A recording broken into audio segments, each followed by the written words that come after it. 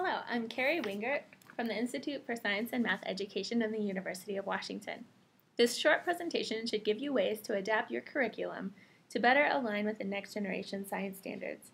Adapting the curriculum your district already uses is a great way to build teacher expertise and leadership, as well as a stronger understanding of the next generation science standards. One well-known research-based method for adapting science curriculum comes from Brian Reiser and colleagues at Northwestern. In this method, teachers use an anchoring phenomenon, seen in the top right, to guide a driving question and phenomenon-driven questions that anchor students' thinking throughout the unit. Throughout, students use sense-making activities and they add to a model that they and their fellow students hold to make sense. You can read more about this method at stemteachingtools.org. It's tool number 5.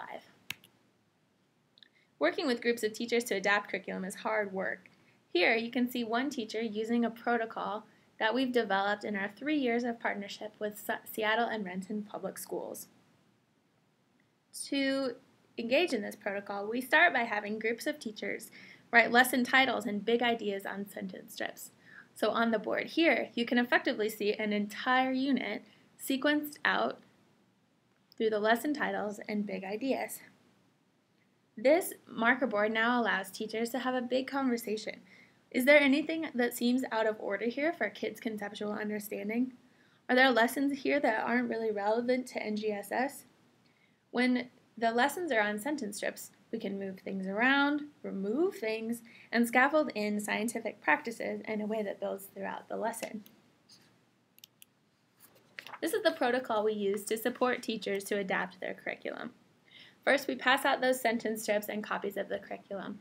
And if you don't have access to sentence strips, you can cut 11 by 14 paper so that it makes long pieces of paper as well. It is important to get it up there in public so that teachers can see and refer to the lessons together. We post those strips in order, and then finally we facilitate a discussion.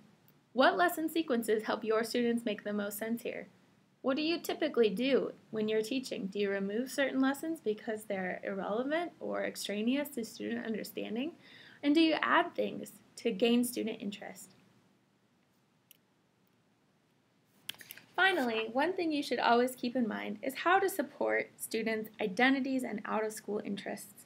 Teachers and curriculum designers should always think about ways that local expertise can be brought in. Are there local places, local people and experts, or family members that can be brought in to talk about how scientific phenomena matter to them? These are key ways to help students make full sense of their learning. We hope this has helped you think about ways to adapt your curriculum to be more NGSS aligned. Thanks for watching.